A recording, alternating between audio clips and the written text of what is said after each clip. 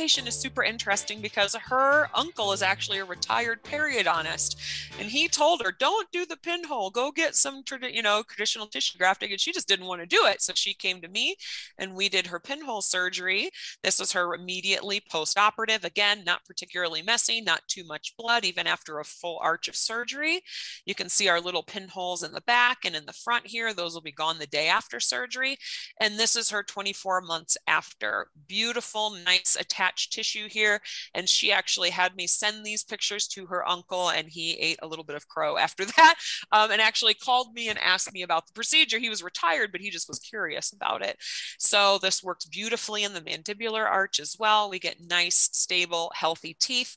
And, we eliminate these potential furcation involvements. This is pretty much a class 1 furcation right here. Furcation involvements double the risk of tooth loss over the life of a tooth.